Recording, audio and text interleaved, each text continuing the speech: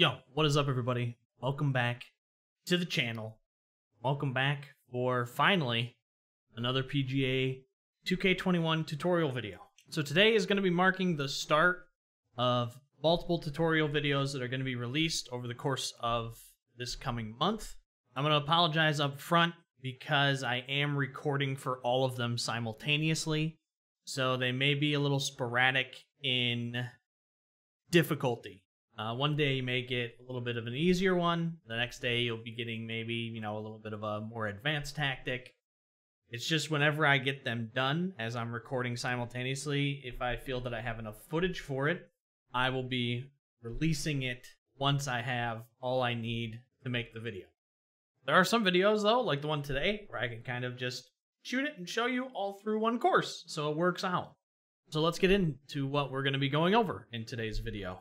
And that is course management. It may be a term that you hear me say a lot in not only my TGC Tour rounds, but through my course guide rounds. And I want to give you an overall census of what I mean when I say course management. We'll start with the very basic definition of what course management is, and that is essentially playing to your strengths and avoiding your weaknesses. So for example, if your strength in your short game is, a full shot instead of a pitch shot, if you struggle with pitch shots, if you struggle with partial shots, avoid those at all costs and play to what your strengths are. Using the course book, and you'll see examples of the course book when we hop into the actual gameplay, it helps you a lot with getting yourself into situations that play to those strengths that you have. I take course management a little bit further, though. That's the basic definition, is just playing to your strengths, avoiding weaknesses. But maybe you have a course that doesn't play to any of your strengths, or only plays to a couple of your strengths and exploits your weaknesses a lot. I take it just a little bit of a step further in saying, take what the course gives you. If 85% of the holes aren't really playing to your strengths, of course try to score on those holes, but the holes that are playing to your strengths, make sure that you use those strengths to the maximum efficiency so that you can score the best in your round. So take whatever the course gives you and run with it. Another big thing is, and I say it a lot in my videos, avoid a blow-up hole. A blow-up hole can erase all progress that you've made throughout the entire round. What I mean by a blow-up hole, scoring a snowman, scoring an 8, 9, a 10, 4 over, 5 over on a hole. Avoid that at all costs. If you're worried about hazards, water, big thing, water, I don't care if you hook it into the rough. Avoid a blow-up hole at all costs. If you're not feeling too confident in your shot that day, you're worried about water to the right, aim that thing to the left, fast it, whatever you need to do, hook it into the rough if your confidence is low. Take what the course is giving you and avoid blow-up holes at all costs. Another thing that I think people get too caught up on, that's always going at the pin, always trying to get birdies, eagles. Sometimes you just got to be happy with par. Par in golf is great. So while the basic definition is play to your strengths, avoid your weaknesses, I think that longer list sums up what I see as course management when I say the term course management. So I'm going to take you through a round on some holes that I've chosen from the course that I've selected, which really makes you think about course management. And that's the Revival Club. It's a little bit of an extreme example when it comes to course management, with the way that the greens are settled, the fairways, the shots that you have to make. But if you can get good at an extreme level of course management, then the mild level of course management will come second nature. Also, just a disclaimer, don't look at my score, don't look at the strokes, just because it's just a lot of resetting and trying to get the ball into position that shows what I'm trying to tell you. So let's hop onto the course, Revival Club, and let's go through examples that'll hopefully give you a better of an understanding of course management and how to work the course to your advantage. So the first shot I want to take a look at is our second gear in to the par 5 of the very first hole. So if we're looking at this green, we see what shots we don't want to miss and the shots that give us the best chance at getting a birdie or a par. So that's what we are striving for each hole. We want a birdie or we want a par. Now with this shot, you could go right at the pin. Absolutely. This leaves you open to go right at the pin as well. It is a par 5, so you have a little bit more strokes to work with. You can go at it, try to get your eagle. The thing with this shot is, let's say you're going at the pin and you slow it. That shot is going to end up right up on that hill, perched up, and you may have the potential of having to putt down this hill towards the hole and put yourself into a potential of overshooting and going down the hill. Then you're going to have to come back up for your birdie. Maybe you fast it and you miss hit and you're putting a 10-footer for par, and all of a sudden you're getting a bogey. So for this hole in particular, we want to play to our strengths, but also take what the course is giving us. This course is giving us an easy waste zone on this second shot down on the left side of the green. This sets us up into a position to take a nice splash shot up to get ourselves close to have an easy birdie. It also gives us the ability to shoot up the hill. I'm a big fan of going uphill. Downhill, you can really get into trouble, especially if you get into fasting on a downhill lie. This gives us an uphill lie to an uphill perched green, so we can maybe stick this close and get ourselves a birdie. So for this shot in particular, we want to pick our landing zones, and those landing zones are here and here. This puts us into a position, if we fast it, we still have the potential of landing it in this zone, and if we slow it, it might actually get up onto the green and be an all right shot for a potential eagle. It gives us some wiggle room for this shot that keeps us in contention for the birdie or a par. So we're going to play this out short. Here's what that shot looks like. Funnel down into this zone. And now we have an easy splash shot up here for our potential birdie. Maybe we even make it for an eagle. Here's what this shot looks like. Let's say if we fast it. So we fast it, it's drifting over to the left, going a little long, but that's all right. It still funnels down into this little waste zone, and we still have a good chance getting up and down for a birdie, or at least getting a par.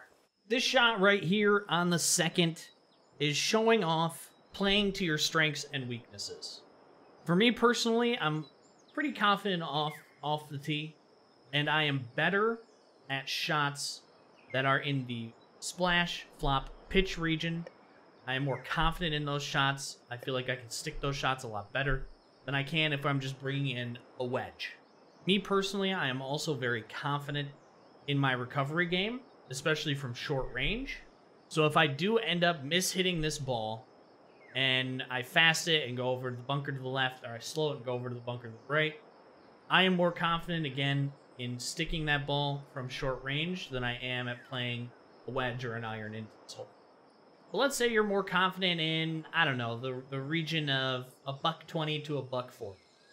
That's where the course book comes in very handy. You can pick the distance of your clubs, and you can see what shot or distance you have to hit to put yourself into a position to play to your strengths. So if you're confident at 120 to 140, you're more confident with a full wedge or a full iron instead of pitching, splashing, flopping. Pull up the course book, see where you have to hit it to get yourself into your comfort zone. This is a huge tool. I feel like people do not use this enough to play to their strengths, but it's something that can be used very wisely throughout every single hole and every single round that you play. We're going to take driver here, though, and we're going to try to put this right through the middle. So I get myself into a position that I'm confident in for where I can splash, flop this up for potentially a nice birdie opportunity. Or We'll just drain it for eagle. Whichever one, you know, I mean, hey, whichever one happens. We're either playing it for a potential birdie, or we're splashing it in for an eagle. You know, whichever one happens first. So I chose this course because almost every single hole puts you into position of doing some course management. So if we look at this green right here, heavy sloping out from left to right, it has a waste zone down to our right, but it evens out a little bit at the hole, so we can be a little bit more aggressive on this. But we know that we don't want to miss right, because if we miss right, that thing runs all the way off, and it puts us into a position of having a lesser chance of getting a birdie. Sometimes on greens, you just gotta aim it for a spot that puts you into a position of getting birdie. You do not have to go at every single hole. Sometimes it's best just to put it into the middle of the green or middle of your landing zone and give yourself a 25-footer for birdie. Because after you put yourself into position for that, sometimes you make them, but if you don't, you've probably been using my putting method or a putting method that works for you, that you can at least leave yourself close enough to clean up for par. Sometimes you just got to be happy with par. So here we're going to be playing to what the green is giving us here on hole number 3 on this par 3. We're going to be aiming for a landing zone somewhere left side of green and have that ball funnel back towards the hole.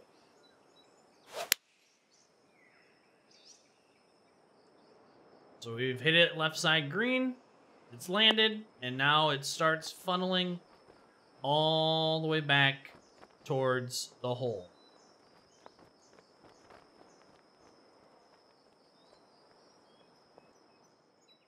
So we've left ourselves here with a 17-footer, not a terrible amount of break, and now we can play for our birdie, or if we can just get it close enough, at least get ourselves a par. Another par 3 here on number 4. Another example of having regions of this green where we don't want to be, and an overall region of where it would be okay if we landed.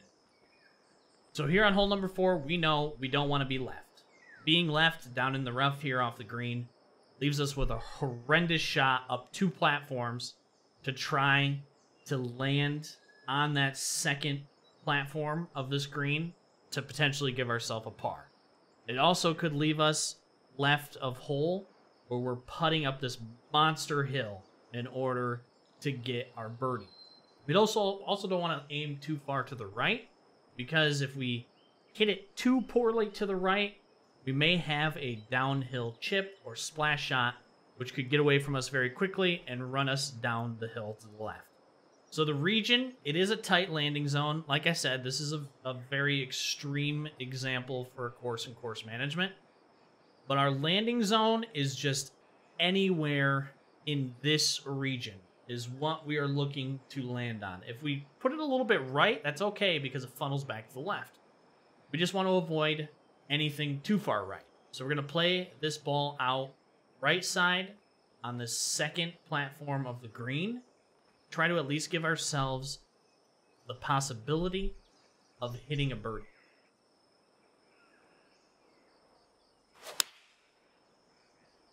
All right, I faceted a touch. That's okay. We aimed it far enough to the right that we still leave ourselves with a nice little 9-footer for a birdie.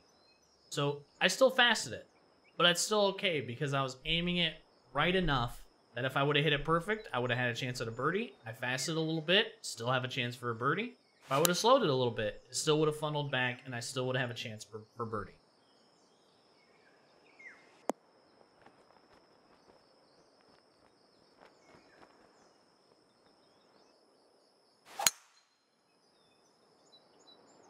All right, we're not going to leave ourselves in the best position here for the second shot, but here is an example of taking what the green is giving us.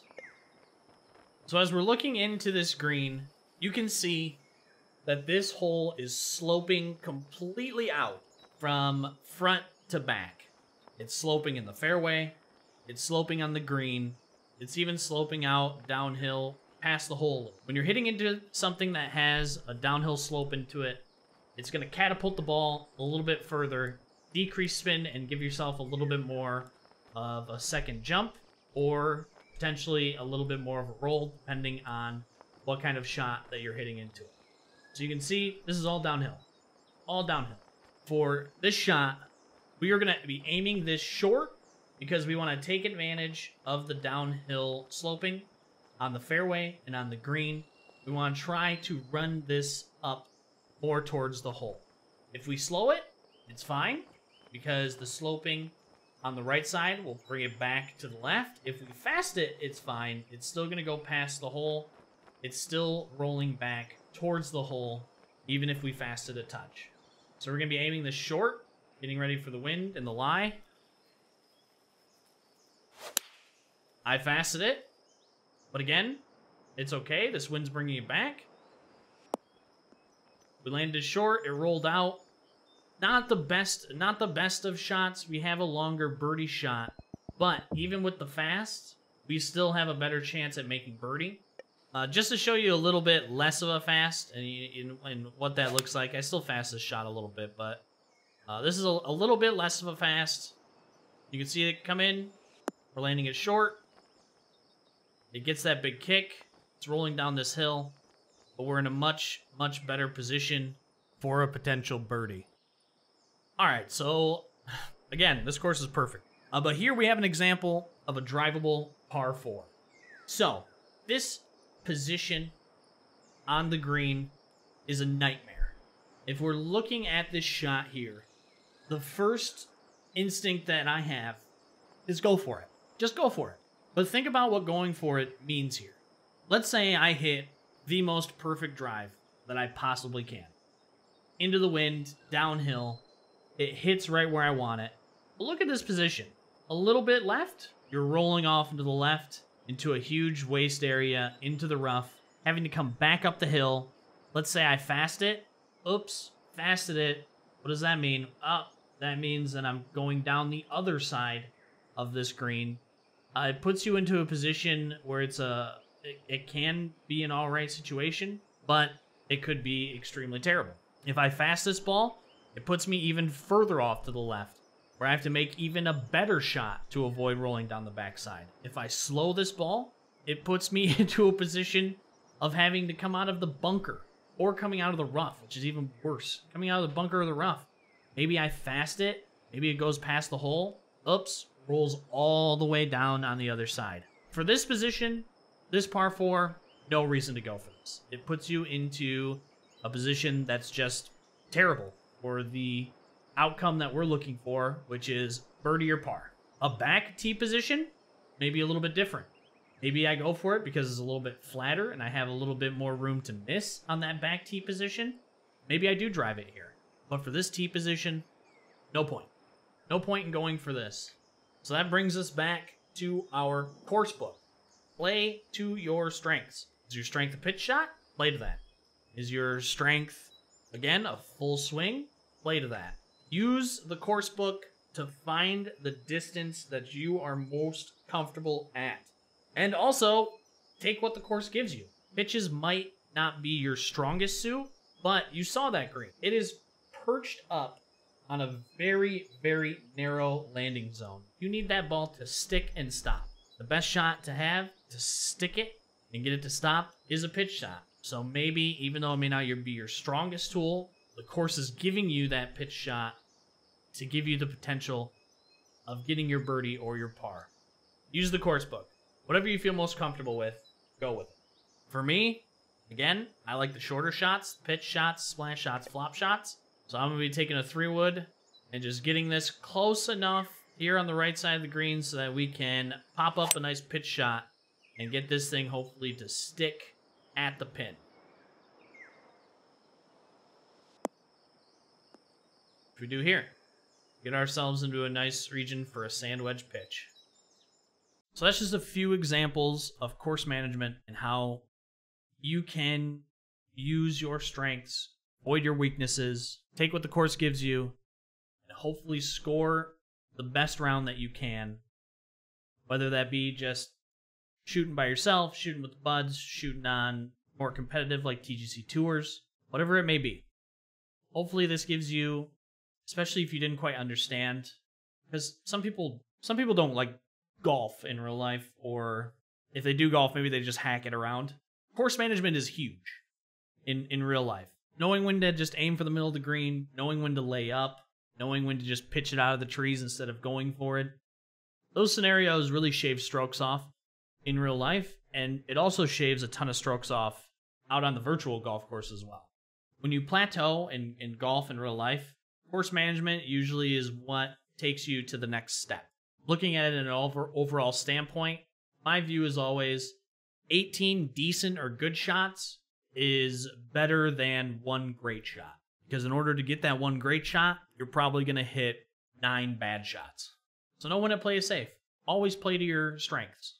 Try to avoid at every possible turn your weaknesses. Head out into the course, and hopefully this helps you shave some strokes off your rounds. Most importantly, thanks for stopping by today. I greatly appreciate it. If you did enjoy this video, make sure to leave a like on the video. If you haven't yet, think about subscribing to the channel. Looking at analytics, 75% of you aren't subscribed. Hit the subscribe button. Turn on notifications. Get notified anytime a video goes live. More tutorials are coming, so be on the lookout for all of those. This one will be added to the playlist. I will be rearranging the playlist from a more beginner to advanced format. So if you haven't checked out any of my other tutorial videos, just go to my homepage, look for the 2K21 tutorial playlist, watch from start to finish. Hopefully those will all help you get better at virtual golf, which is the main goal of my 2K content that I put out on this channel. I hope you have a great rest of your morning, afternoon, or evening, wherever you are in the world, and we will catch you on the next one.